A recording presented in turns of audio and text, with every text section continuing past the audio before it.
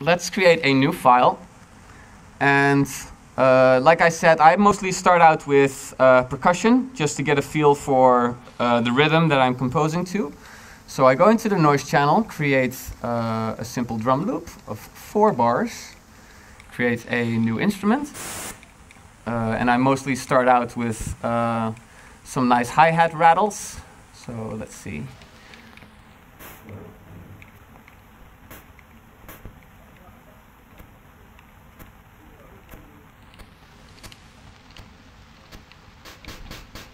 That's way too fast. If you want to edit the BPM, I forget to mention this.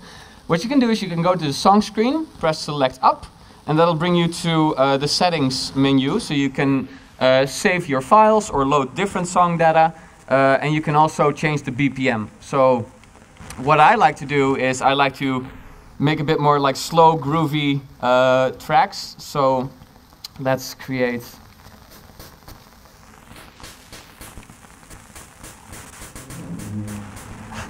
This all currently the rhythm or groove that I have is very robotic. Like it almost sounds like an intro to some Gabber song or something.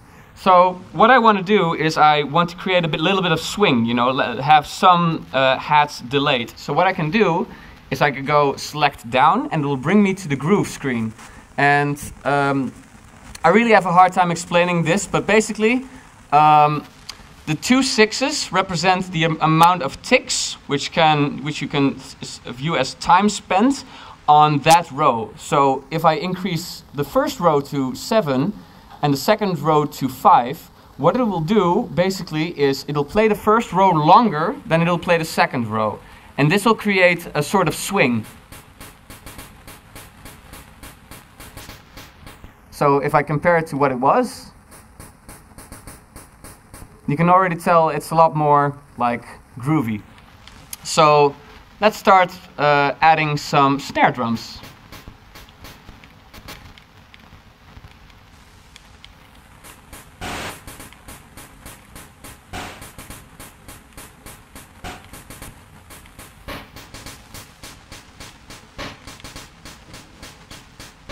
I'm not sure where to stand, not to block the screen too much.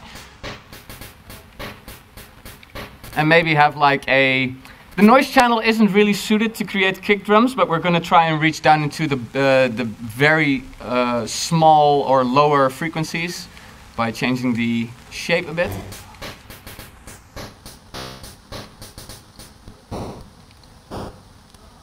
Oh, that's good if I shorten this. So it's not the best kick drum that you'll hear, but it's a start.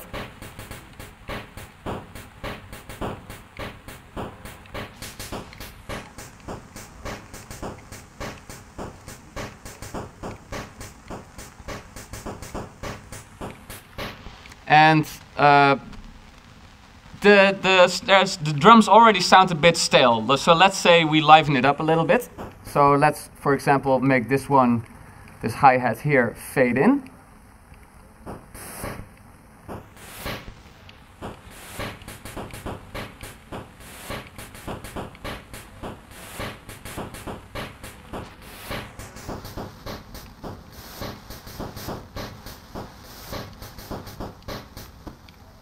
And we can make this one a bit longer, just to, you know how a hi-hat opens and closes, so we can lengthen and shorten the envelope to create like an open and a closed hi-hat.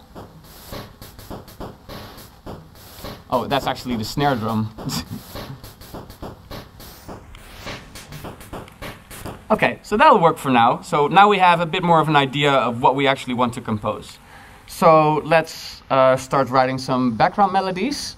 I usually put my background melodies in the Pulse Channel 2, because Pulse Channel 1 has some extra sweep features. So if you want that extra bit of capabilities to do some more complicated programming, it's good to do like the simpler stuff in Pulse Channel 2. So let's see.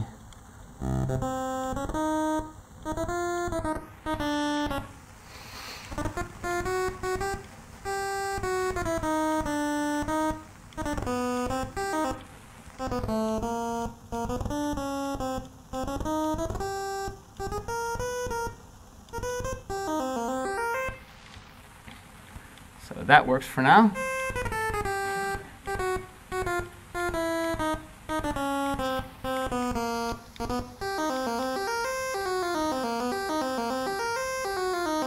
I like writing those like funky little pieces of music. Okay, so already this sounds like complete shit because we have way too long notes. So let's go into our instrument and start editing it for a bit. What I can actually show you is this is a bit more advanced, but I can help you with this when the live stream shuts off.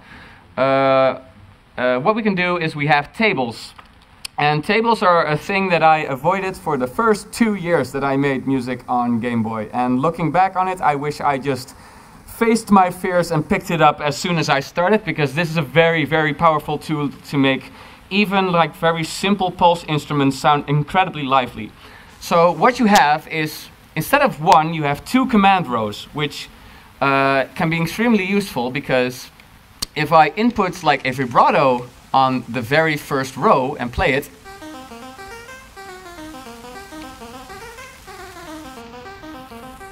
I already have like, having those notes bend back and forth a little bit can make them feel a lot more lively. What's another trick that I fall on a lot is, what I do is I have the first row of the wave. Well, actually I should probably explain what's going on here. So if I press play, you'll notice that the cursor really cycles really quickly through the table. So it plays all these rows in rapid succession, but all the rows just consist of transposing, effects, volume control. So you don't really, you can input notes here, but it's mostly used for stacking effects to create a more lively instrument. So what I do here is I start the wave channel at, I think this is called a 25 duty cycle, and then immediately switch it to a 12.5 duty cycle. And what that creates, a bit more of a snappy instrument.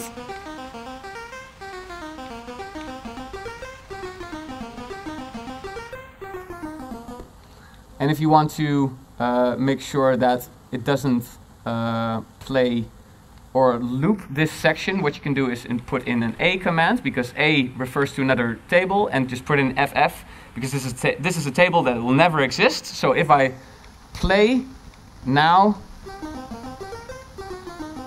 the cursor won't loop the entire section and it'll just cut off here. So that doesn't make the instruments loop in a very awkward way. Let's see. So now we've set a couple of hello. Let's see. I think I have a Game Boy still over here. No, I don't. Okay. This might not be the most convenient Game Boy to use. Okay, cool. I'm rushing through a bit more of an advanced part of the seminar, but afterwards I'll give you guys like an hour or 2 hours to just work the music for yourself, and I'll help you out for a bit. So with that table created, we have the entire commands row still available for effects. So what we can do, again, is we can create like a couple of longer notes here. Oh.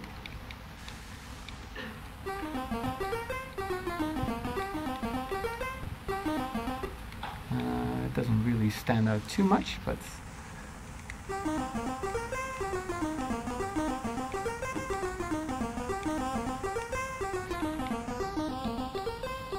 see, I was planning on making this note shorter, and then I noticed that it sounds a lot better when it's longer. And you'll find in music that there are a lot of happy accidents. You'll be editing a loop, and you're actually like, oh, this sounds much better than what I thought. And I would say, go with it. Like, just let the music guide you wherever it takes you. Let's see. Let's make this really short.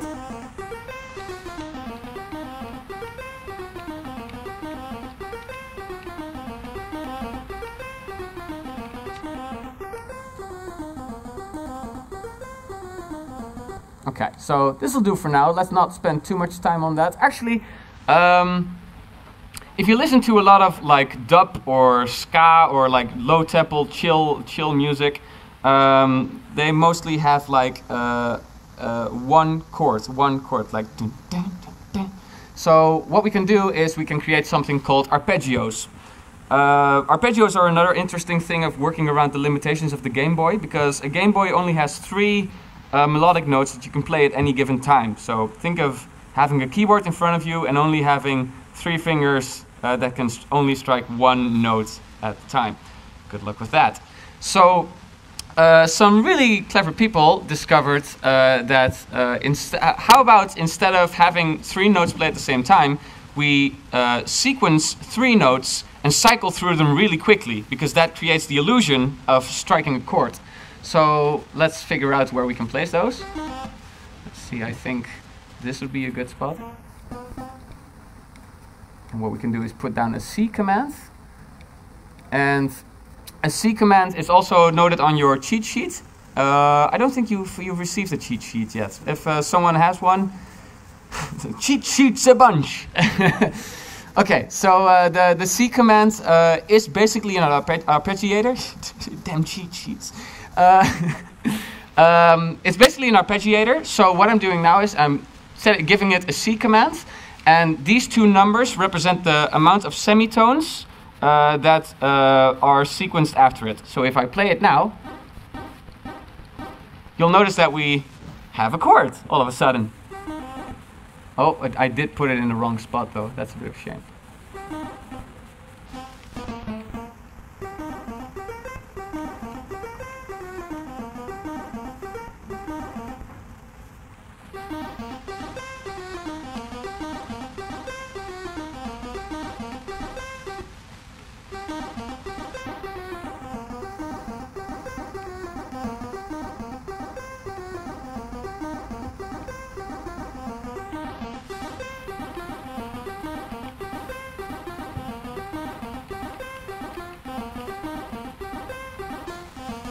Wow, that took long enough. Okay, there we go.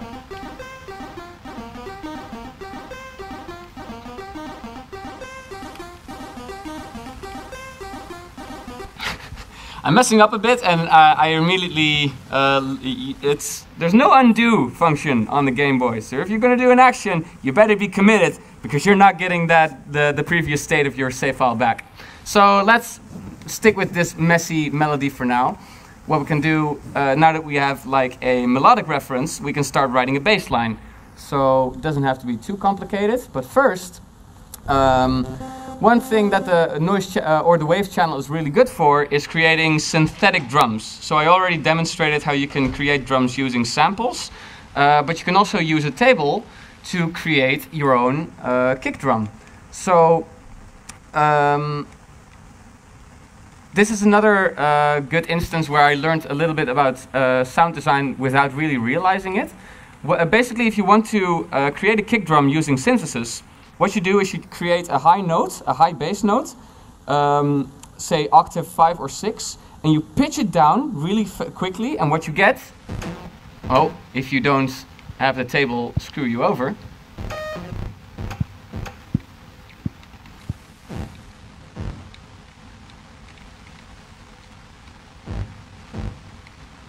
so if I sequence a couple of notes here, and all of a sudden we have a kick drum. Let's actually sequence it in a way that complements the rhythm.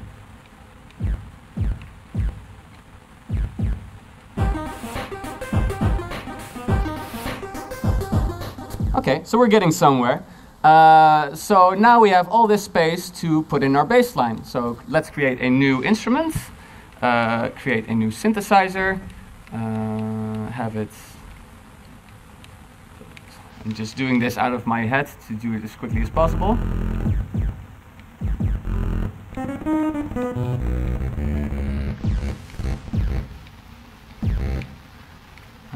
Have it fade in a little bit over here.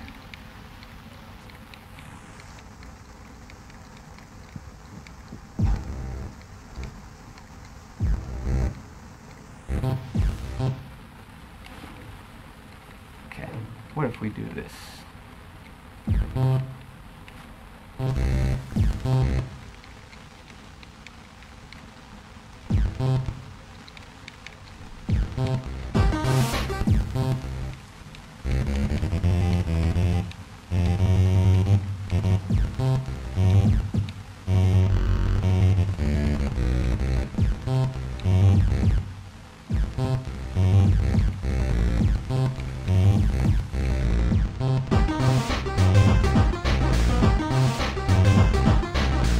So now we have a bass line, we have a percussion section.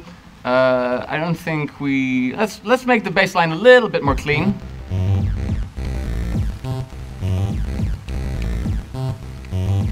That's already better. Let's try a different waveform. So the triangle is really good for having like really deep frequencies.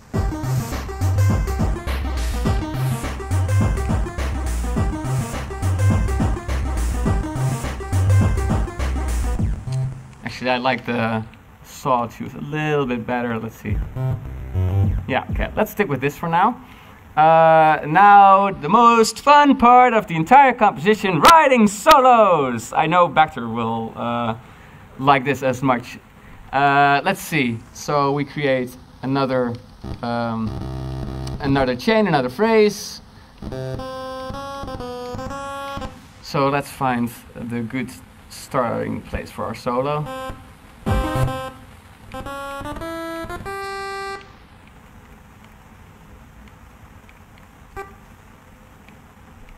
Have this pitch down, creating sort of a legato.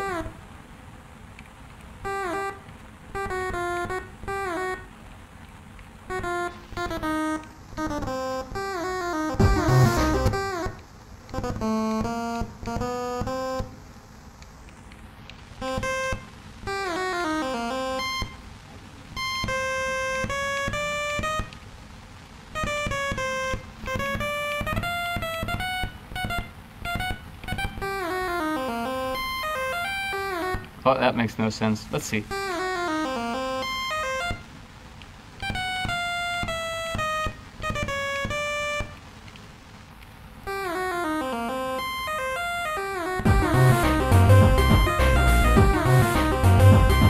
Okay, I really don't like the last sequence of that, so let's get rid of that.